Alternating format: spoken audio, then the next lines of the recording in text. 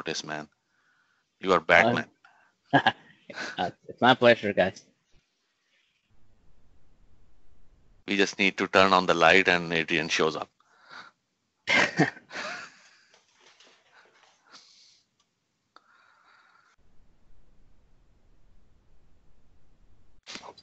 That's how Adrian rolls. Hey, Paul. How are you, man? Doing good, Naveed. How are you today? Good, man. All right, should we get started? Give a couple more minutes. What do you guys think? Suraj, I think, what do you think, man? Should we Yeah, I start? think we can get it started. Yeah. Excellent. So, good morning, everybody. Thanks for putting a short stop in your Friday just to join us today on this edition of Power Lunch, and I'm very glad to be able to be presenting for you all. And for those who don't know me, my name is Adrian Corona. I'm a cloud specialist, and I'm part of the technical delivery team here for the U.S. South Central region. I've been 10 years with Microsoft. I focus mostly in infrastructure and cybersecurity. My background's been into Windows Server, System Center, all the good stuff, Hyper-V, identity, all that kind of good stuff. But lately, I've been focusing more into specifically Azure, like everybody else. So anyway, today I'm going to go over very quickly about the service updates, and there's a couple of them in there. And the main topic for today, it's going to be the virtual network service endpoints. So I'm going to be trying to diving deeper into that in just a few minutes. And then I will allow some time for Q&A. So, but before, I'm going to talk a little bit about one of our new services that has been announced, which is the availability zones in Azure. This service is in preview right now, but for those who don't know, and we have it in preview only in 2 regions, US East 2 and West Europe. But for those who don't know, an availability zone is a fault isolated location within a specific Azure region, and those regions are designed with independent power, cooling, and networking, and it's the goal of this availability zones is to protect or help you protect your applications from failures of an entire data center with and reducing the latency and having a better high availability. Again, maybe this is a very interesting topic for another session any other day, but it's a service that it's been being requested a lot from our customers, and it's been in a hot topic, and we are very happy that we are able to offer that to our to our customers, right? Let me just switch my second slide, and everybody can see my screen. Is that correct? Yes. Yep, Awesome. yeah, yep. Mm-hmm. Great. So the next, let's just deep dive into what a virtual network service endpoints are. So today, when you deploy a both either storage or a database, you get a public endpoint. What does that mean is that you get something like your storage name that storage.azure.com, and it's reachable from everybody everywhere. I mean, obviously we do have all the security inherited in the platform to prevent from your data to be compromised or having any kind of issues around that area. However, from security purposes, there's been a big push from our customers who are asking, hey, I want to prevent this services from being reachable from the outside. Until today, that was not possible. Again, it was once you request a new service, whether it's a public service or a PaaS service, that service was sitting in a public interface, or it was the traffic was public. Now we're changing that. So this graphic here shows you a little bit into how this works. So I'm just showing here storage, but right now, the virtual network service endpoints preview service is available only for Azure Storage and Azure SQL Database. So I know we offer a plethora of other services, but this is the two most important ones that we want to tackle first. So with a virtual service endpoint, you can extend that virtual network private address and identity of that VNet to the Azure services over a direct connection. So an endpoint will allow you to secure those critical Azure services to only your virtual network, meaning that all the traffic from your VNet to the Azure service will always remain in the Azure backbone network. That's a very powerful feature here. So if you see this diagram real quick, this storage account can only be accessed through my virtual machine or through any virtual machine in my subnet or subnets within my virtual network. I can do that pair up, and all the traffic coming in will be serviced through that service endpoint, and it's going to be local to the Azure Fabric. This is also very powerful, and I'll get into a little bit more details here in a second, but some other extensions is if you have ExpressRoute or site-to-site VPNs, you can also make use of the storage. There's a few considerations when you try to use SQL, but you can still use that or take leverage of that on premises, kind of like public peering that we would do today. Okay, so let me just, I'll get into, and for everybody, I'll try to get into the questions by the end of the presentation just to make this a little bit faster. And also Naveed and the team are helping out answering any questions you have. Yes, yeah, we will address those, and you can take rest of them towards the end, man. Excellent, dude. So thank you. So what are the top scenarios where this could be very helpful? So you can secure resources across multiple subnets. So and technically is you can allow traffic, or you can, by fully removing public internet access to resources, you can allow that traffic only from your virtual network, as I've talked earlier. You can also inspect the traffic coming in and out from that virtual network to those services. So this is very powerful. You can use, if you want to inspect or filter the traffic destined to any of those services from a VNet, you can now deploy a NVA or a network virtual appliance within the virtual network and then apply service endpoints to those subnets where the network virtual appliance is deployed. And therefore, please check the number you have dialed. Oh, somebody called. And then you have secure Azure service resources only to this subnet. So this will be very helpful if you wish to restrict Azure services access from your VNet only to specific Azure resources through that NVA filtering. And last is securing Please check the number you have dialed. Oh, wow. Somebody called again.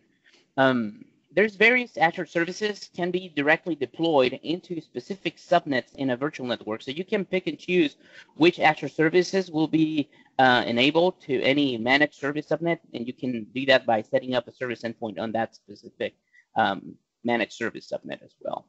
So let's delve into that for a second. So I'm going to start with SQL. So very easy. When you have SQL Server, so I should have some SQL Server over here. You deploy a SQL Server, you have a database, and you have your firewall settings. So by default, what I'm showing you here, there's two endpoints. One is my this is my IP address. This is on premises. This is a VM running in my data center. It's running on top of VMware, I believe. And right now, if I try to log in, I can see my website, right? I can see that I have a small bakery products, and I can interact with this database. I can do muffins or whatever I want, right? And I can. It works just right. And this is writing from on-premises directly back to a database in Azure.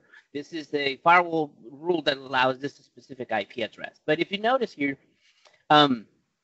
couple of specific things that are very interesting. You can add either a client IP, which is the IP address from which I am browsing this portal right now, or you can also allow access to Azure services. So what does that mean? Turning this to on means that every service within the Azure backbone by default will have access to my environment, to my database. Right now, I turned it off, and if you notice here, I'm logging into this other machine, which is running in Azure. It's a VM running in Azure, and if I go to that website, it tells me, no, you cannot. Although, even though I'm in Azure, that turning off this feature of allowing access to Azure services will prevent that from happening. And some customers want to do that because the fact that we don't specify which traffic is coming in. Allowing access to Azure services means that any type of traffic from any customer, for that matter, could potentially reach those services. So if I turn this to on and I try again, I should be able now to do an IIS reset or try again. Should be able to get, there he is. So there's my database now. So, but the thing is, at this point, my rule is allowing anybody, if you guys have any kind of virtual machines, you can reach up this public endpoint and start and authenticate against my database. So that's where virtual endpoints comes into the mix. So the first step I'm going to do is I'm going to turn off everything, every single endpoint back to right now my default rule is going to be deny for everybody but this local on-premises server, which I can remove in a second. Now, turning on service endpoints, that's a virtual network setting. It works in conjunction with SQL and storage, but it really is a setting or a feature at the virtual networking layer. So when I go here into my virtual network, I can see that, and you're probably going to have this endpoints, service endpoints here in preview, which, by the way, for Azure SQL, we only have West Central US, West US 2, and East US. That's the only 3 regions where we have this available. So if you want to test that out, make sure you create your resources in any of those locations. So the next step is I'm going to enable my service endpoints. And if you can see here, I have just the 2 services. I'm going to go with SQL first. And you can pick and choose which subnets. I have 2 subnets. One is my default subnet where my front end is, and then I happen to have a backend subnet. But you can have any type of subnets in here. You can pick and choose or select them all. It really doesn't matter. So when you click add here, it takes a couple of seconds. But in reality, or under the covers, what's happening is we are adding rules, kind of like UDR rules into your network. So this is the effective routes for you to troubleshoot and compare what's going on. You can see this is a VM. This is my front end VM, the one that I was showing you. And looking at my effective rules, I see that I have default rules like anybody else have. Like you have my internet traffic. I have my some Azure and my private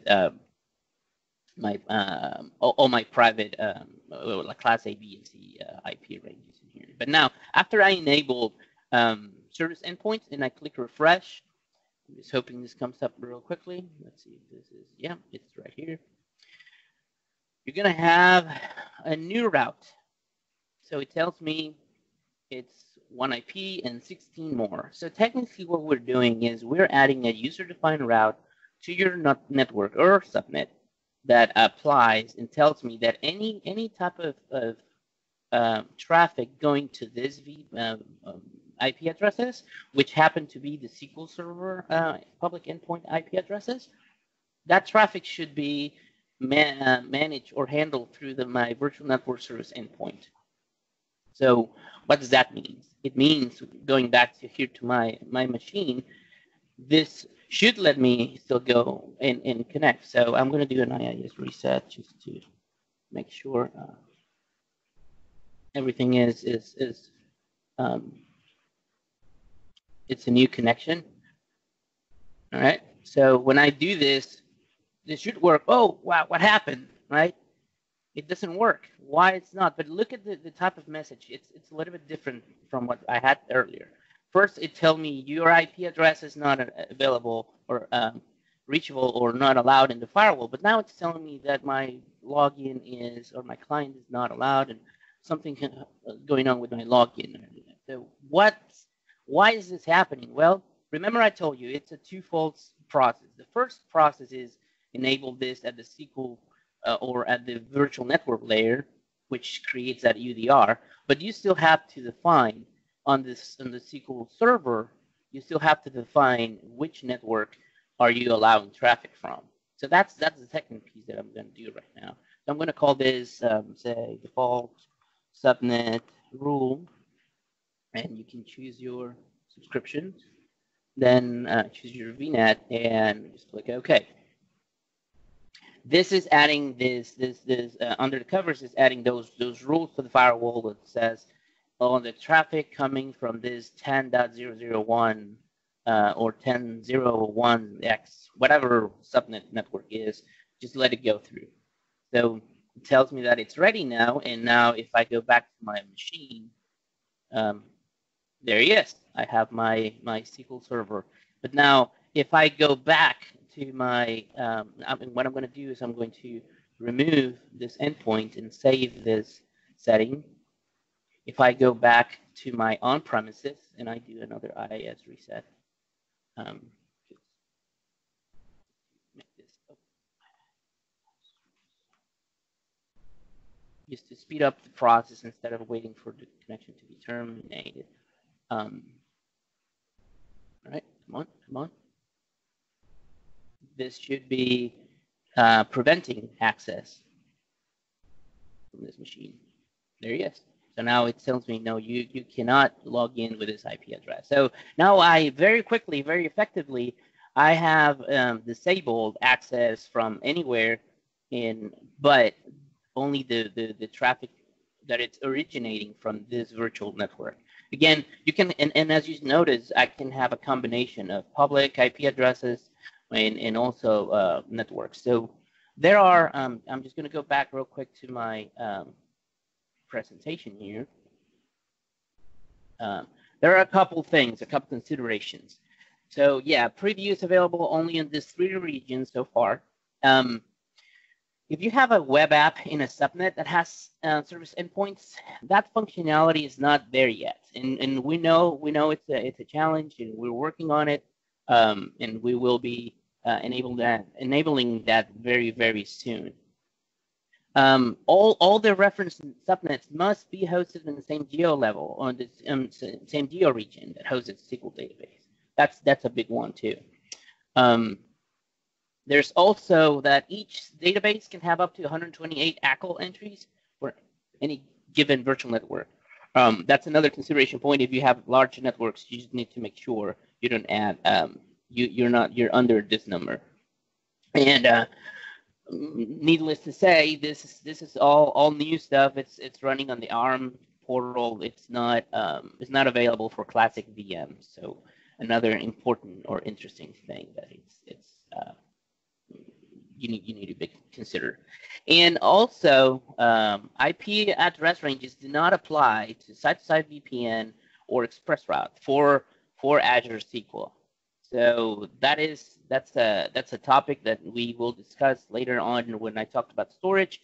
But right now we don't support that for either site-to-site or SQL. I'm sorry, site-to-site or ExpressRoute. It's not supported yet. It will be soon, but not yet. All right. So I'm going to move on now to another example, which is storage. Let me just switch back to my demo. So storage is very, very similar. So I have a storage account, and the storage has a little bit more flexibility. It has a little bit more regions available, which I will show you here in a second. But you have just a standard storage account. Again, it has to be deployed in those regions. There's nothing that I need to do, or no specific commands that I need to enable. Like I don't know if you're following this, but just like other networking features like service tags or application groups, things like that, you need to request, like do a PowerShell request for access to the preview. For this, for storage, it is not. It will be enabled by default for everybody that creates a new storage account in this region. So when I click here, it's similar, but this is what's called a default route. So right now, my default route is all networks. So again, same concept. Anybody in the world with my name, this account name and my key could potentially reach into this VM. So to prove that, I'm going to show you this commandlet here. It's going to give me my default action for my test VNet Tomorrow's storage account. So when I run this, it tells me, yeah, your default route is allow. So that means that if I come back here to my on-premises server and I open up Storage Explorer, I pre-configured a storage account, key and everything, just to not do it over and over. But when I open this up and I have my storage account, I have test VNet. I come here and expand, and I don't have any data. The only thing I have is just a container. So when I click containers, I can see my test container and everything is great. And this is my on-premises environment. Same thing. If I go into my my Azure VM, I can do the same process. I can log in and try to reach, and there he is, right? So I see block containers, and I can enumerate this data easily, right? No problem, because I have that allow route.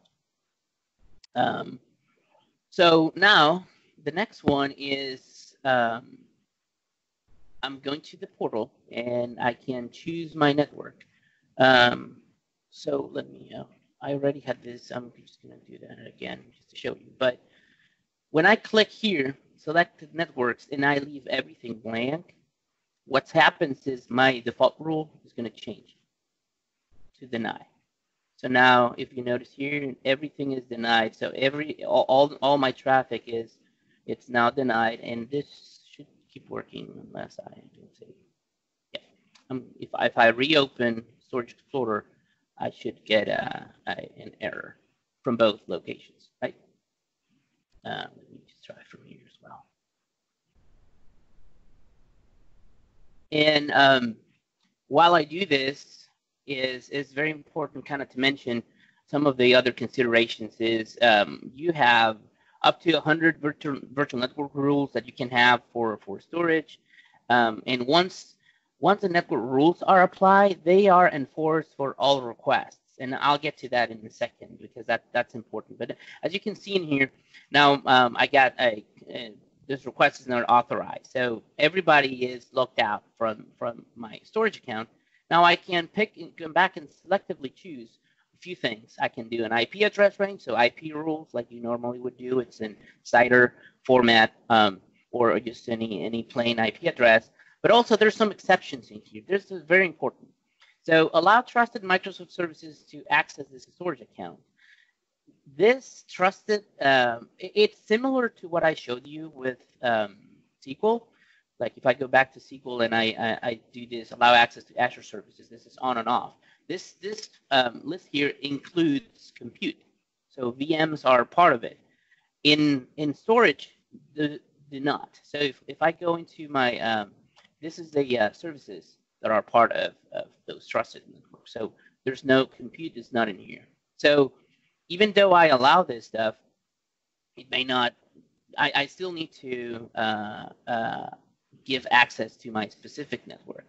So same process, I'm just gonna go back to my network. Remember, it's a twofold process. First, select my storage, select my subnets, and once that's set, again, if I go back here to my routes, I should see now a couple new routes popping up here in a second, hopefully. Yeah, still enabled. And By the way, you got to be careful when you do this, because if this is obviously this is a demo environment, but if you do this in production, your connections will be terminated at the moment you make this change. So it's very recommended that you perform this over a maintenance window and not just during the day, because you may disrupt your traffic. But anyway, it is still updating. It's going to take a second or two. It takes a little bit longer. But what I should see is a very similar entry in here, just with more routes that are for the IP addresses for the storage environment. And going back to my other areas, so I have a couple more for the regions. And now if I come here to my environment, and they're succeeded. So going back to my network, I add same process. I choose my sub. Come on. Let's see. All right, so let me reopen this.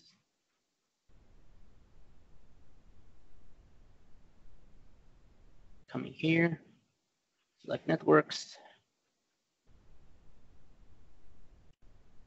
Now what's not popping up?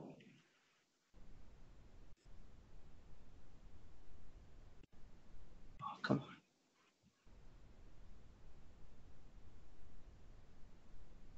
on. Let me just try again one more time. I'm using the preview portal, so. But the point is very similar. When I choose this, so my service endpoint is enabled now. It says that it succeeded in both from my storage and SQL.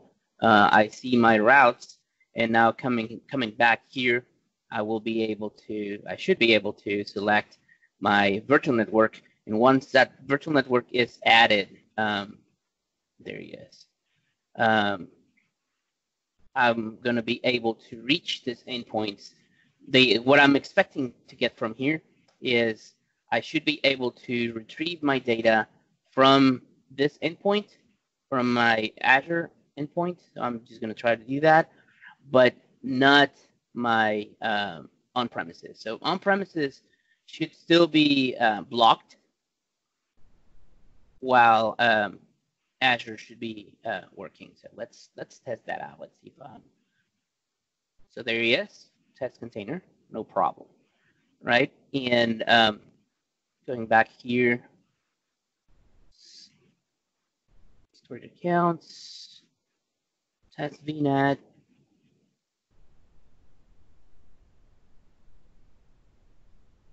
There he is. So now I'm blocked access. So again, just to summarize, and because I know we'll get kind of around on time, a few considerations, and I'll get into Q&A here in a second. But very important, virtual machine disk traffic is not affected by network rules. So what does that mean? Is your VMs, if you deploy a general purpose VM storage account, this is only for blob storage, right? So this traffic is not affected by any of these rules. And again, it same applies to just ARM, just no classic support. And you can extend this to any paired regions. I won't get into any of those details, but a paired region is and I can send some additional information on what it is. But it's predefined region pairs in Azure where you can extend this feature. So a few considerations. Again, the service endpoints will override any BGP or UDR routes from the address prefix. So you got to be careful when you're working with your express route. Remember, storage does support site-to-site and express route. SQL Server won't. But if you're doing storage over express route, you need to make sure or understand that your routes will be overridden. And there is no additional charge, so, and not right now, and for what I understand, it won't be charged, and even when it's publicly available. And there is no limit on the total number of service endpoints in a specific virtual network. So you can have as many as you need. There are, though, like there's limits on the number of SQL databases or the number of storage accounts, but from the networking perspective, there is no limits. Couple resources here, just the standard stuff plus the service endpoints overview. And at this moment, I will probably just jump in a couple questions. Let's see, I have a list. Hey, Naveed, is there any question that hasn't been answered yet? I think there is one question. It's right now in the window. In this Okay. scenario, Express Route, VNet, Service Endpoint, do on-prem firewall need 1433 open? I think there is one. I'm not sure if you can see it in the Okay. email. Yeah, I'm seeing that. So, Yeah. first of all, remember SQL Express Route that doesn't work yet.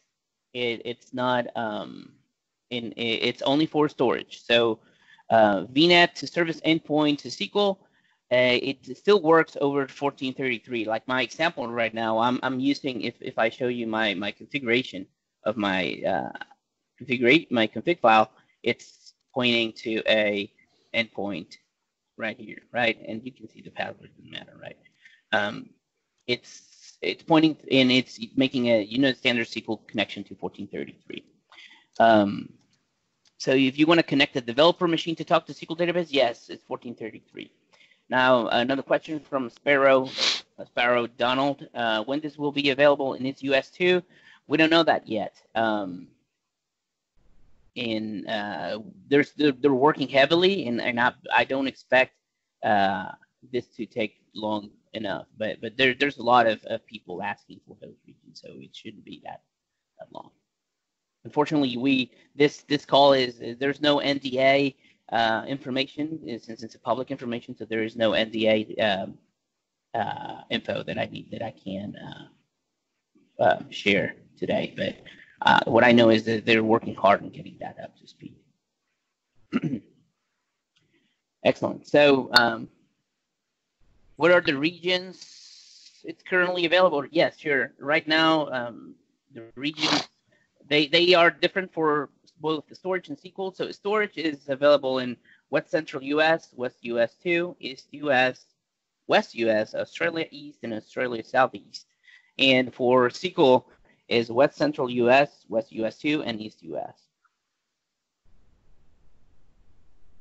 Awesome. Any other question, guys? Feel free to unmute yourselves and grill me a little bit. All right.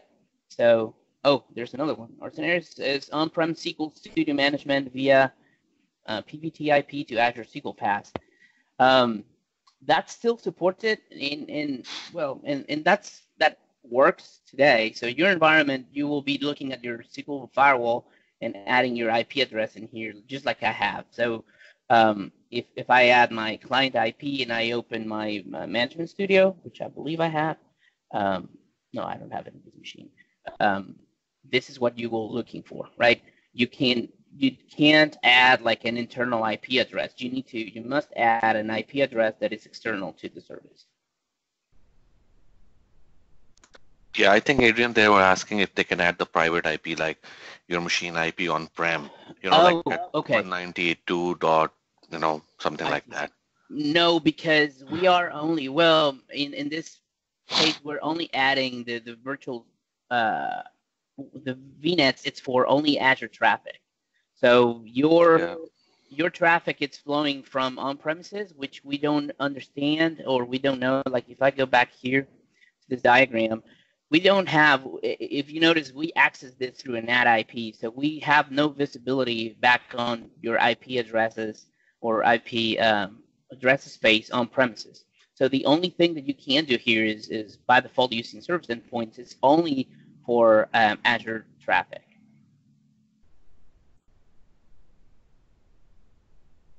Great. That's great. Connect via private only. We do not want to manage via public facing. Okay. We can take that offline, Sparrow.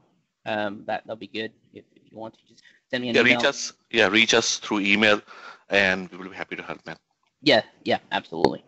Any other questions? So this is Madhvi.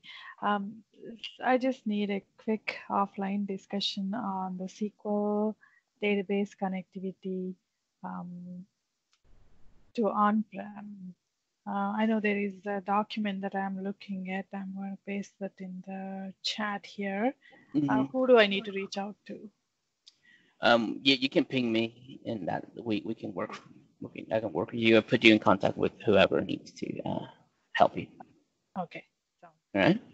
thank you. Cool, guys. Well, thanks again for your time today, and it was great. And I hope you guys, it was a good use of your time. Yep. Have a great afternoon. Thank you so much, Adrian. Thank you, guys. Thank you. Thanks, Thank you Adrian. very much. Thank you.